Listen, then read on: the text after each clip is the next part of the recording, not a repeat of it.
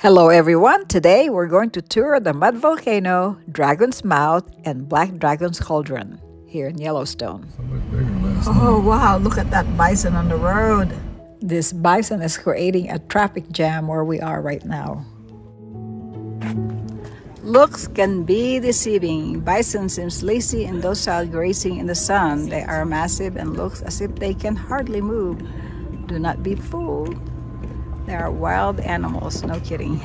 This location smells like rotten egg caused by the hydrogen sulfide gas that escapes from the ground in this area. While touring Yellowstone, make sure you pay attention to all the danger signs and do not step out of the boardwalk.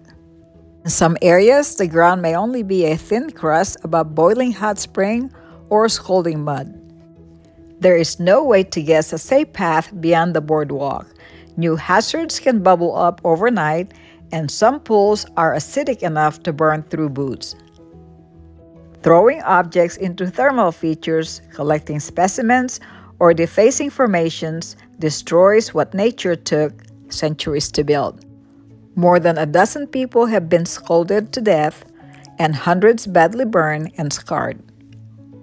Leaving the boardwalk or trail or taking pets beyond this point is unlawful and potentially fatal. Violators will be prosecuted. Dragon's Mouth Spring. Oh, water just burst out the side of this cave and it's making a whoomp whoomp sound. Maybe like there's a dragon in there snorting.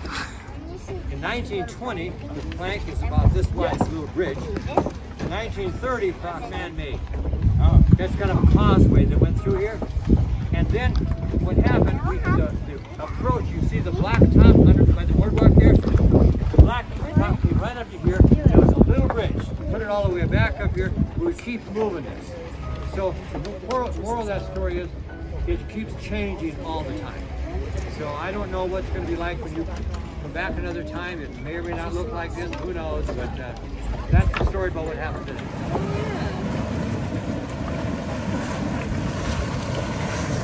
155 right now, so probably closer to about 165 degrees. And right here, boiling point is about 190, so it's not actually boiling. These are just gases being released from under the ground, but it is still very hot. Okay, so the animal will survive. Well, so if you accidentally fell in here or an animal fell in here, you would be scalded. You would have pretty bad burns. Okay.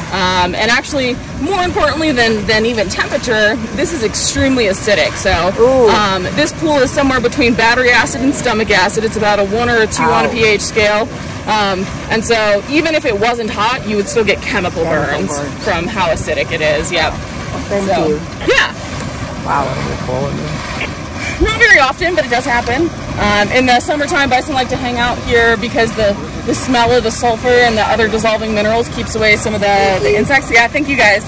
Keeps away insects and bugs. And in the, yeah, exactly. And in the winter, they hang out here because it's warm. So. There is a bison right behind us. Down below. Right there down below. He's a big boy taking an afternoon rest. We are in a walking path here in the cauldron. Just resting because it's too hot.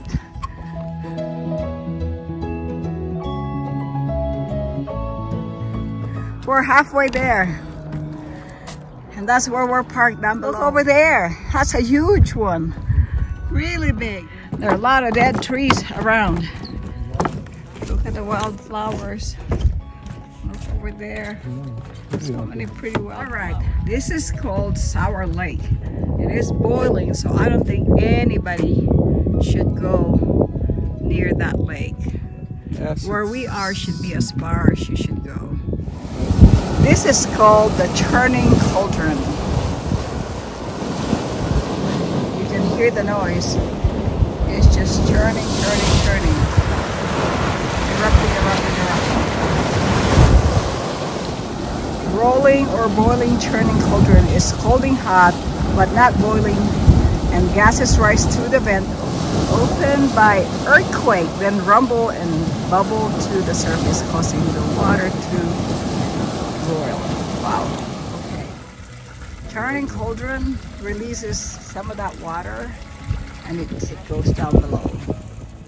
The mud pot roared into existence in 1948, blowing trees out by root and forever changing this once quiet forested hillside. Wow, the smell.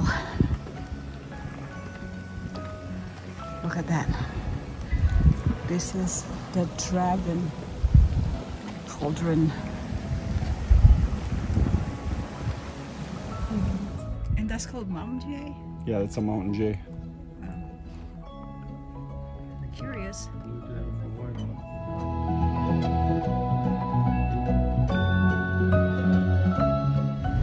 We just left the mud cauldron. The sulfur cauldron is next, right there. Go there. Yes. No sulfur for the day. Do not enter thermal area. There's a lot of areas that are not safe to go into because of thermal activities.